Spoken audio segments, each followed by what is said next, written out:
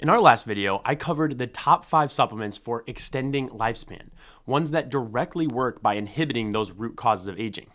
But in this video, we're flipping the script. We're talking about 3 popular supplements also taken for lifespan extension that I just believe do not deliver on that promise. Now, that doesn't mean they're useless. They could still support your health in other ways, but for lifespan extension, the evidence just doesn't stack up. So let's jump in here. We're talking about the mechanisms and the early research that provided promise for each of these, but then we're also talking about the red flags that put all of them on my not for lifespan extension list. First up is Resveratrol.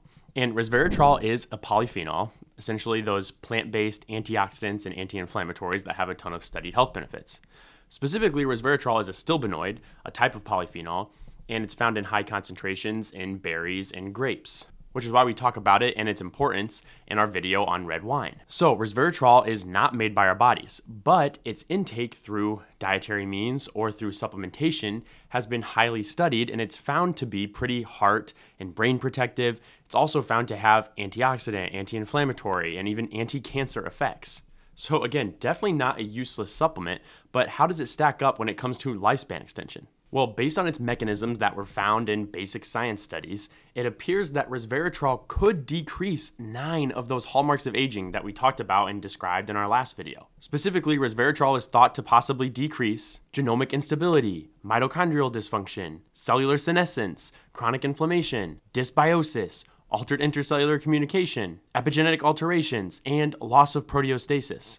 But most importantly, resveratrol is thought to decrease the hallmark of aging of deregulated nutrient sensing. And deregulated nutrient sensing is essentially when you have mTOR, insulin, IGF-1, those growth and storage pathways being upregulated and running unchecked, compared to not having enough of the cleanup and repair pathways, those AMPK pathways, the sirtuins, etc. Now that is the hallmark that really got researchers interested in using resveratrol for lifespan extension, because resveratrol has been shown in these mechanistic studies to really be good at activating sirtuin 1 and AMPK, 2 of those cleanup and repair pathways that are really important for mitochondrial biogenesis and many other longevity promoting pathways. So basically, through all these mechanisms, and definitely through that increase in sirtuin activation and AMPK activation, resveratrol is thought to almost act like a caloric restriction mimetic, basically mimicking a lot of the positive effects of caloric restriction, which has been shown time and time again in studies to positively promote lifespan extension. And initial studies on resveratrol's lifespan extending abilities were super promising and actually backed up all these theoretical mechanisms. Specifically in the lowest level of evidence, those lower order organisms that are less like humans, think yeast, flies, worms. In that level of evidence, resveratrol has some crazy promising studies across multiple different organisms. Specifically, when yeast were given resveratrol, the average lifespan was increased by 70%. Honeybees also lived an average of 33 to 38% longer when resveratrol was given, and certain species of fish were found to live an average of 33% longer when resveratrol was given, and then impressively were even found to increase their maximum lifespan by 30% when resveratrol was given. So obviously this is all super impressive for resveratrol when it comes to this lower level of evidence. But when we start moving up into the higher levels of evidence, that's when the case for resveratrol as a lifespan extending agent really start to fall apart, sadly. In the next highest level of evidence, these higher order organisms that are more similar to humans, such as mice, but that are genetically identical, in this level, resveratrol was seen to only increase lifespan in certain circumstances. So, for instance, one study looked at 3 different groups of mice. One group was fed a normal diet, thus they were normal weight. The second group was fed too many calories and thus became overweight. And then the last group was also fed too many calories, were overweight, but were also given resveratrol. In this group, the resveratrol was seen to improve their lifespan by 20 to 30% compared to the group of mice that were also overweight and also being fed too many calories but did not get resveratrol. Essentially what the resveratrol did in this group was made their lifespan similar to the group that already was eating a normal diet and was already normal weight, which is super impressive. But in a different study, when resveratrol was just given to the group of mice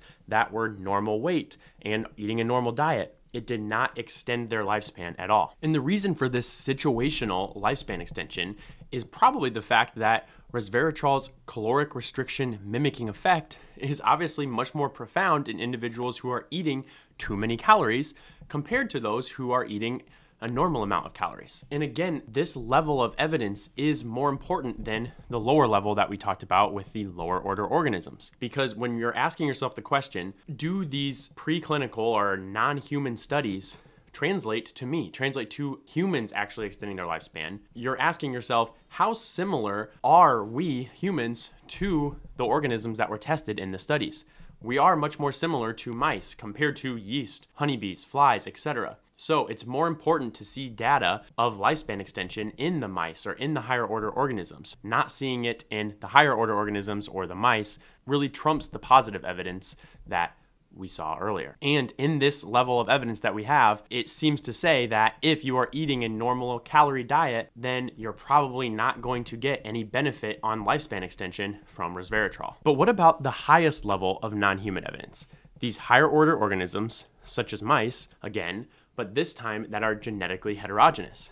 Essentially, mice that do not all share the exact same genetic code. This is the highest level of evidence because these model organisms are the most similar to humans. Thus, we can best translate it to answer the question, does this compound, resveratrol in this case, actually increase lifespan in humans? Well, unfortunately, at this level of evidence, resveratrol was again not shown to increase the lifespan of these organisms. And this was the real nail in the coffin to me when it comes to making the conclusion of resveratrol not being a lifespan extender in humans. And reason being is that these studies were done by the Interventions Testing Program, or the ITP, which performs these studies in a very scientifically rigorous and consistent method. And then that on top of the fact that, again, they tested it in genetically heterogeneous mice, which out of all the studies we just talked about are the most similar to humans. And resveratrol failed 2 different times in 2 different studies from the ITP. In the first study, the ITP gave these genetically heterogeneous mice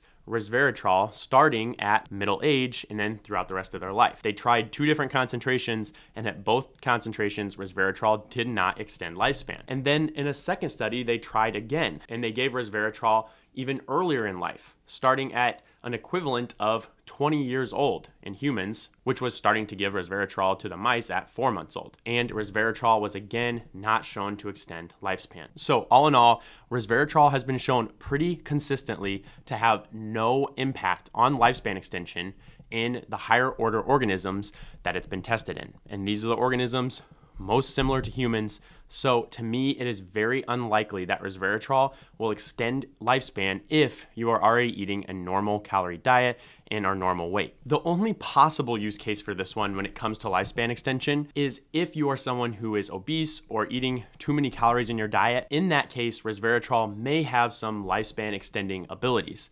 However, if this is the case for you, there are many other interventions to do that can improve your lifespan that I would do first before resveratrol anyways. So for me, I'm not really recommending anyone take resveratrol for lifespan extending purposes. Next up is Fisetin. And Fisetin is another polyphenol like resveratrol, but this one is a flavonoid instead of the stilbenoid that resveratrol is. Fisetin is found in highest concentrations in apples and strawberries, and to a lesser extent in other fruits and veggies. And given that it's a flavonoid, it has many anti-inflammatory and antioxidant effects, and it's also being studied for its positive neurologic effects, as well as possible anti-cancer effects. And specifically in regards to inhibiting the aging process, Fisetin is thought to decrease 7 of those hallmarks of aging. Specifically, it's thought that Fisetin may be able to decrease loss of proteostasis, mitochondrial dysfunction, genomic instability, deregulated nutrient sensing, dysbiosis, chronic inflammation. And then most importantly, and definitely most uniquely, Fisetin is thought to decrease the hallmark of aging of cellular senescence. Through multiple molecular pathways, Fisetin essentially is thought to promote the clean killing of senescent cells, or essentially cells that can no longer grow and divide properly, and thus they release a bunch of inflammatory particles and damage surrounding tissue. So it's thought that by Fisetin's ability to promote the clean killing of these cells, you're going to inhibit a lot of the inflammation and tissue damage that they would otherwise cause, and thus you are able to delay aging. And through this mechanism and through acting on those other hallmarks of aging, Fisetin showed a lot of early promise for being a potential lifespan extender. And this promise was initially backed up in early studies. So similar to resveratrol, in that lowest level of evidence in those lower order organisms, Fisetin had a lot of success. Specifically in yeast, when Fisetin was given, it increased their average lifespan by 55%. And also when Fisetin was given to fruit flies, it increased their average lifespan by 23%. And the data still remained promising even in genetically homogeneous mice, that next level of evidence. And the same can't be said for resveratrol, like we just talked about. In this group, Fisetin was started at 20 months of age, which is an equivalent age for humans of 60 to 70 years old. From this point, they continued to give Fisetin for the rest of the organism's life, and it was found to increase average lifespan by 10% in these genetically homogeneous mice. So it was all good news for Fisetin until that highest level of non-human evidence, and that's where the case really started to fall apart for Fisetin. In the genetically heterogeneous mice, again, in these studies done by the Interventions Testing Program, Fisetin unfortunately did not extend the lifespan of either the male or the female genetically heterogeneous mice. And while this doesn't mean with 100% certainty that Fisetin is not a lifespan extender in humans, I would say it makes it much less likely because, again, these ITP studies on the genetically heterogeneous mice are the most similar thing we have to a human model for lifespan extension studies. So while I do like Fisetin better than resveratrol because it has more positive evidence in at least the genetically homogeneous mice, I'm still sticking away from Fisetin as a lifespan extender until I see more positive evidence in models that are even more similar to humans. And last up are NAD plus precursors, or NMN or NR. And essentially the thought is here, you're taking NMN or nicotinamide mononucleotide or NR, nicotinamide riboside, to essentially boost your NAD plus levels, since they are both eventually converted to NAD plus. And essentially this is thought to potentially be beneficial because NAD plus is required by the mitochondria in every cell to produce energy in the most efficient way, and is also important for many other processes related to aging. Specifically, it's thought that low NAD plus levels would contribute to 8 hallmarks of aging. Specifically, these low NAD plus levels could contribute to mitochondrial dysfunction, loss of proteostasis, genomic instability, cellular senescence, stem cell exhaustion, dysbiosis, chronic inflammation. And then finally, the hallmark of aging that is most related to low NAD plus levels is deregulated nutrient sensing, the same one that resveratrol was especially important for.